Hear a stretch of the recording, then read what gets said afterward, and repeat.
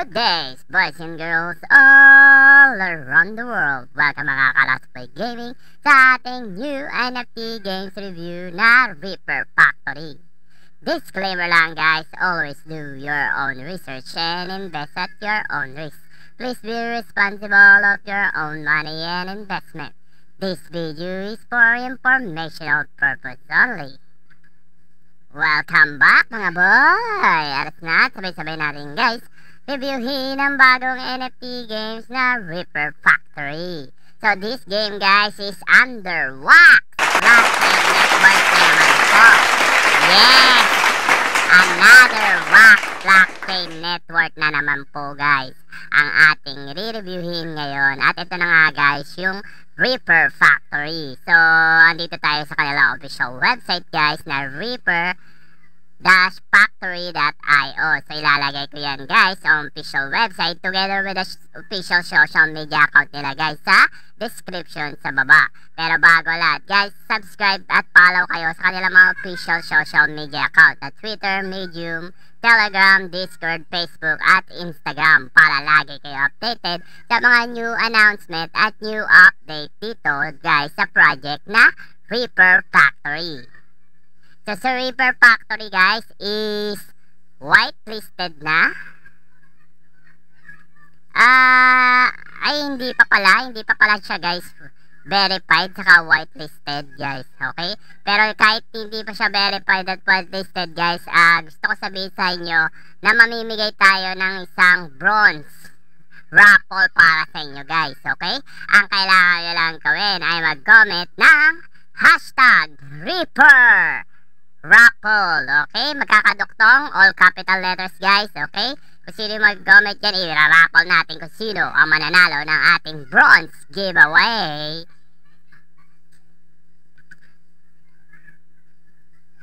Oy, ano yan? So, ayan na nga guys.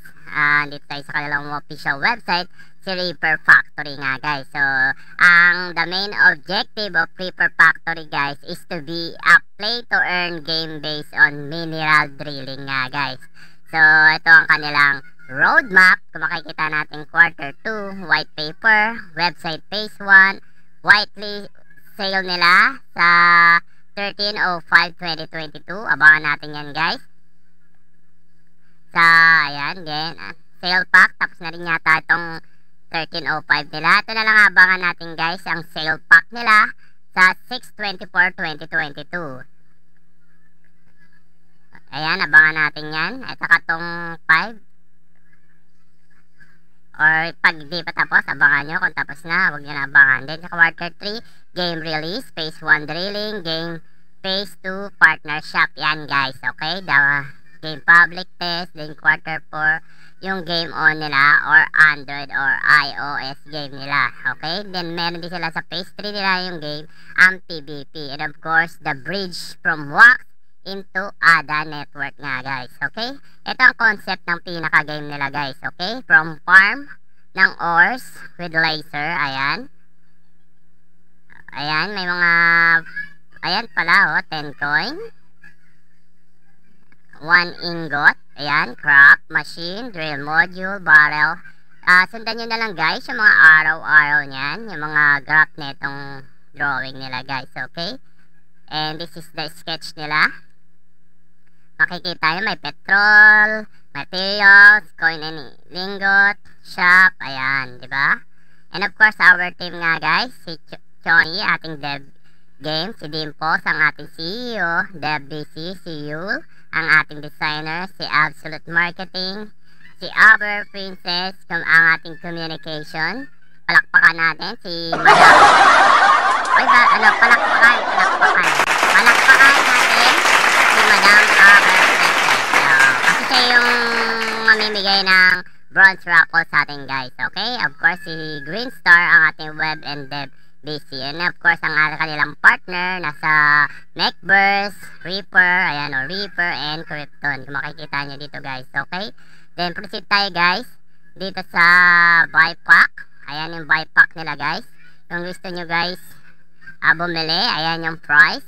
Ay may bumili guys, may 500 giveaway, 200 giveaway, 300 up. Ayan, makikita nyo dito, or click nyo lang yung buy now, okay? So, ayan. And proceed tayo dito sa marketplace. Wala pa. Ayun din yun guys. Yung play. Wala pa yung play guys. Kiniklik ko yung play. Hindi pa tayo makakapag-play for now. And proceed tayo sa kanilang white paper. So ito ang ating white paper nga guys. So may language sila na French, Spain, Arab, German. Dito sa Reaper guys. At ito ang kanilang introduction. Then the game concept nga guys. You have to drill. That can na makakapag-mine ka ng bronze, silver, and gold ores nga guys. So the drill can be upgraded with 3 types of module ng NFT nga nila dito guys. Okay. So makikita nyo. Ito rin naman yung graph natin. Para mas mabilis nyo maintindihan guys, okay? So, yung coin can be exchanged from ingots to 10 coins from 1 ingot, okay? So, this is the coins and ingot can be exchanged on Atomic Hub and allow you to upgrade or create the foundries or oil pump and drill modules nga nila dito guys. So, ito yung phase 1 natin, yung drilling. Kung saan magdi-drill ka ng mga bronze, gold, ayun na nga, diba, ng ore, diba? Then, the drill and the modules, ayan guys. Okay, may NFT, battery, rarity, of course, the higher the rarity, the higher the chance of getting the higher reward. This is the battery module, the motor module, the armor module, diba? So, mabagal lang mag-load guys, okay? And this is the machine. Wait natin.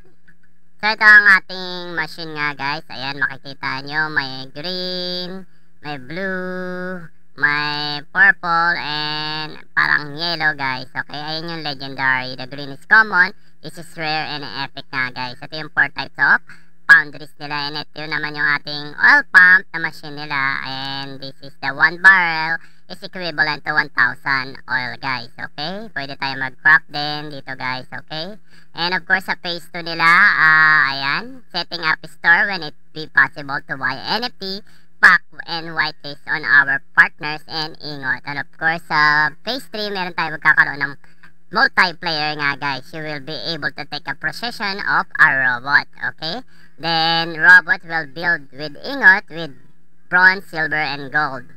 And this help you will to reduce the crafting time of the robots. And robots are differentiated in 4 category. May 4 na category, ang precision, assassin, tank, at engineer. And yung kada robot guys is may 6 slot na pwede kang mag-equip ng modules ng mga different rarity katulad ng battery, engine, armor, and weapon.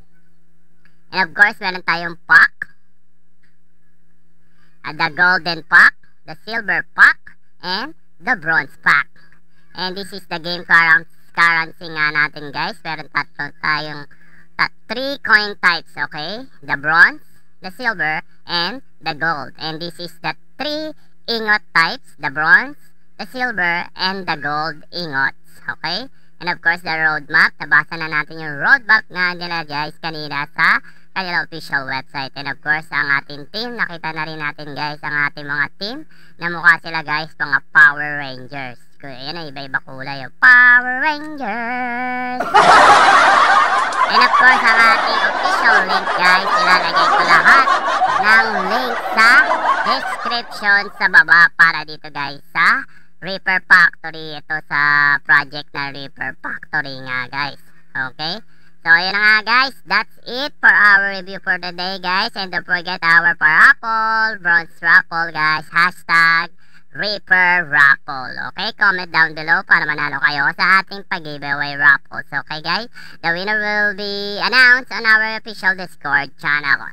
At ayun na nga mga Karasboy Gaming. Kung naging interesado ba, naging topic or discussion natin for today, please don't forget to comment down below. At kung bago ka sa YouTube channel ko, don't forget to subscribe and click the notification button together with my social media account para lagi ka updated sa mga new NFT games review dito sa YouTube channel ko. That's it boys and girls all around the world. See you sa ating next video. This is your Aratsboy Gaming.